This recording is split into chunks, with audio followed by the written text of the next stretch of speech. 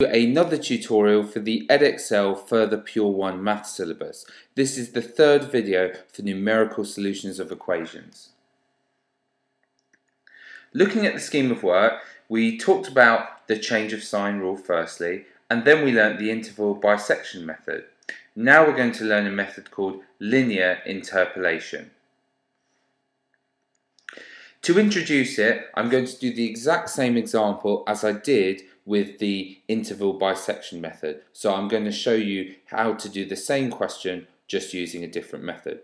You'll remember the questions always start off, show there is a root in some interval, and we've done this part already. So show there is a root to f of x is equal to x squared subtract 11 in the interval 3, 4, and then we're going to find this root to one decimal place using a different method, namely linear interpolation. Just take a second to show that there is a root between 3, 4. We have done this in the previous video. And just revealing the answer there, we had done this before. You substitute 3 into the function, substitute 4, show there is a change of sign. As the function is continuous, there is a root between 3 and 4. We're done. Okay, now let's focus on the point of this video, finding this root to one decimal place using linear interpolation. Let's just quickly graph the function as we did previously. We know now there is a root between 3 and 4. So 3 is here and 4 is here. We know there is a root somewhere between x is 3 and x is 4. As we did previously, I'm just going to focus on this section here, zoom right in and draw a picture to represent that. Section, we would have something that looks a little bit like follows. Here is the coordinate, here is the point x is 3, here is the point x is 4, here is our function x squared subtract 11. It's not entirely accurate sketch, but it is a representation of what the situation is. Now we know f of 3 was negative 2. When we put 3 into the function, we get negative 2, so this coordinate is 3, negative 2. We know when we put 4 into the function, we get back 5. So we know this coordinate must be 4, positive 5. So, as we knew previously, between x is 3 and x is 4, the function is continuous. The function takes a negative value at 3, positive value at 4, therefore there is a root in between. Linear interpolation does the following. It imagines there is a straight line connecting 3, negative 2, 4, 5. There is a straight line connecting this value here and this value here between our change of sign, namely. And then it says a decent approximation to this root here would be the point where this line here crosses the x-axis. And I'm going to call that, say, x1. So a decent approximation for that point would be that x value. And it uses a very simple idea of similar triangles to be able to find this x1 and hence get us an approximation to this, our actual root, which I might call alpha. So what it does is as follows. It imagines there is a triangle here. That's a triangle. And it imagines another triangle this side, here. By symmetry, this triangle must be similar to this triangle. They share all the same angles. They share that angle, because vertically opposite angles are equal. They both have a 90 degree, and that angle must be the same because they must add up to 180. If the triangle has all the same angles, the sides must be in a ratio to each other. There must be a scale factor linking the sides. The triangles are similar. So, what the method does, step 1, it says, therefore, that the height of this triangle divided by the height of this, so I'm going to call it height of larger triangle divided by the height of the smaller, the ratio between the heights must be the same as the ratio between the widths. So it must be the same as the width of the large divided by the width of the small, i.e. they share a common scale factor. Now what's the height of this triangle here? Well, it's height 5. so 5. What's the height of that triangle there? Well, it goes down to -2. Height, let's just think of everything in positive. The height is therefore 2. So 5 divided by 2 must be the scale factor. And what's the width? Well, that point there, it is x is 4. This point there is x1. We don't know it. So the width must be 4, subtract x1. So the width of the larger must be 4 subtract x1. And what's the width of the smaller? Well, x1's a bigger number than 3. It must be x1 subtract 3. And then you now have an equation which you can solve for x1. And you can find a half decent approximation to this root. So if I multiply both sides by 2 and multiply both sides by x1 subtract 3, I would get 5 x1 subtract 3 would be 2 times 4 minus x1. Expanding the bracket, 5x1 subtract 15 would be 8 subtract 2x1. Collecting all x1s together, add 2 x1s to both sides, add 15 to both sides, I would get 7x1 would be equal to 23, and therefore x1 would be 23 over 7. And that is my approximation for x1, 23 over 7. Now we're not done now, we have to find the answer to 1dp. I don't know if this is a correct answer to 1dp, I know it's my first guess. When you have done that, it's very important you then work out the function evaluated at 23 over 7, or the function evaluated at x1, let's call it, which would be f of 23 over 7. Because here, this is our value of x1 we're guessing. We want to work out the coordinates or the value of the function at x1. So we would substitute 23 over 7 into the function and see what we get. So we would do 23 over 7 squared, and then we would subtract 11, and we get negative 10 over 49. So this would be equal to negative 10 over 49. So this coordinate here would be equal to 23 over 7, negative 10 over 49. And there you go. We have got a coordinate here. Now, this is not the actual root. You can see it's not the root. But we know that there is a change of sign between 23 over 7 and 4, because it changes from negative 10 over 49 to 5.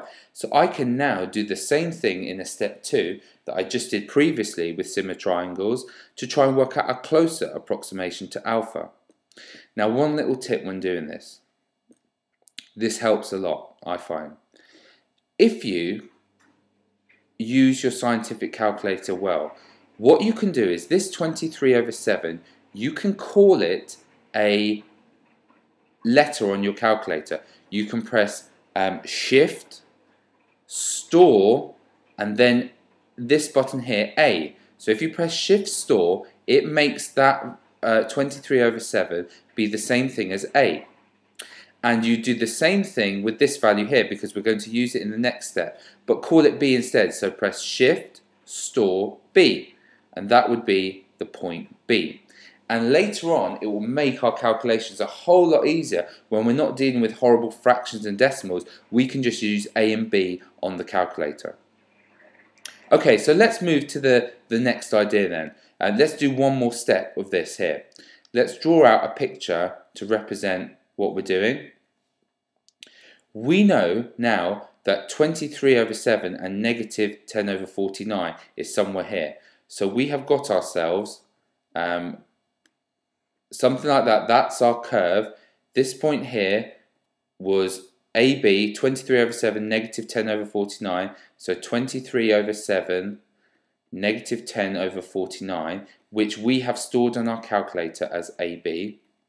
And the change of sign, this here, 4, 5, we're going to use as our other value because we need a change of sign each time. So 4, 5 is there. Remember what we do? We draw a straight line between them. We're now going to call this one x2. That is going to be our approximation to this alpha. And we're going to use similar triangles. The height of this triangle is 5 divided by the height of this triangle, which is 10 over 49, but I'm going to call it b. I'm just going to use b for now because I've stored that in my calculator. Must be equal to the width of this triangle. Well, the width of this triangle must be 4 subtract x2 divided by the width of this triangle here, which must be x2 subtract 23 over 7. But again, don't use 23 over 7. Use the a value. So x2 subtract a. Now, before I go in and try and type in values, etc., keep them in terms of a and b for now. Watch how much simpler this makes it. Multiply both sides by b, multiply both sides by x2 subtract a. I'll do it in one move. You would get 5x2 subtract 5a is equal to 4b subtract b lots of x2. Bring all the x2 lots to one side and bring everything else to the other. So add bx2 to both sides, add 5a to both sides. You would get 5x2 plus bx2 is equal to 4b plus 5a. Okay, now you could factorize that out x2. x2, 5 plus b, is equal to 4b plus 5a. And therefore x2, my guess at x2 is 4b plus 5a, all divided by 5 plus b. And that, although it looks fairly complicated algebra, is so much easier than dealing with decimals. All I have to do now in my calculator is type 4 lots of b plus 5 lots of a divided by 5 plus b, and then I get my answer. So 4 lots of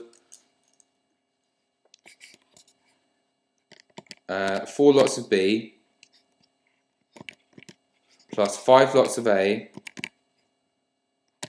all over 5 plus b, using the recall button this time, you would get yourself x2 is 153 over 47, which is equal to 3.25.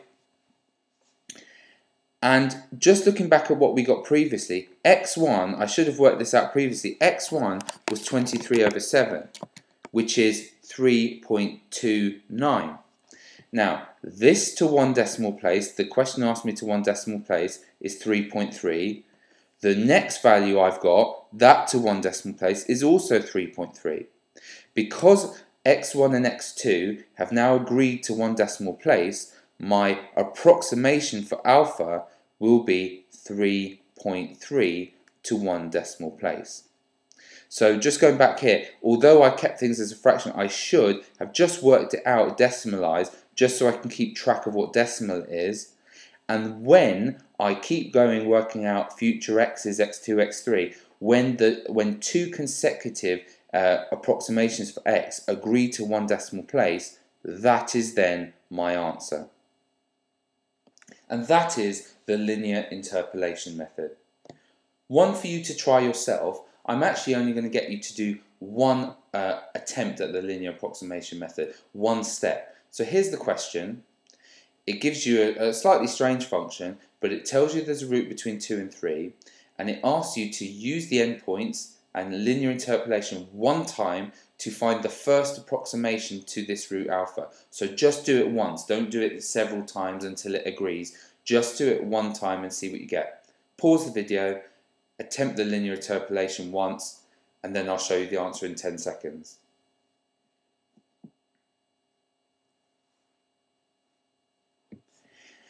And showing the answer here, this is what the answer should have been.